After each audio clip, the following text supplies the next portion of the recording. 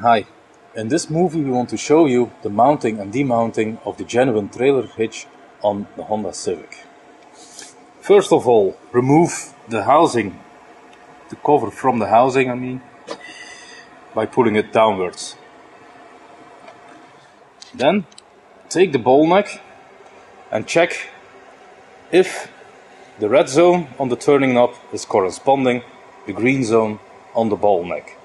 If not, like it's the case here, make sure the lock is unlocked. Check by turning it clockwise. Pull out the turning knob fully, rotate it fully to the end clockwise, and now you can see that the red zone is corresponding to the green area here. Now the ball neck is ready to be inserted.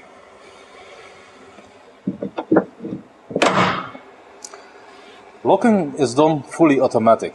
Just by reaching the good position in the housing, the turning knob will rotate counterclockwise, and you can see that fixation is okay if this green zone on the turning knob is corresponding the green zone on the ball neck.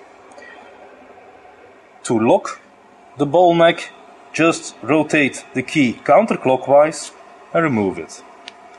Do not forget to put over the cover on the lock. This to prevent dirt getting into the lock itself. The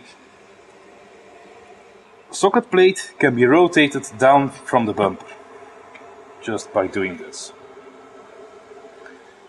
To demount the trailer hitch, just rotate the socket back up again, remove the cover from the lock,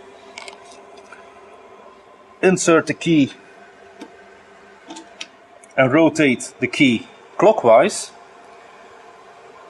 pull out the turning knob and rotate fully till the end in a clockwise direction.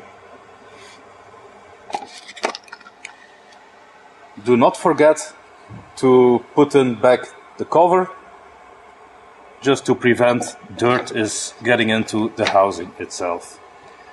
Also very important is to take out the ball neck if you're not intending to use the trailer hitch. Thank you for watching this movie.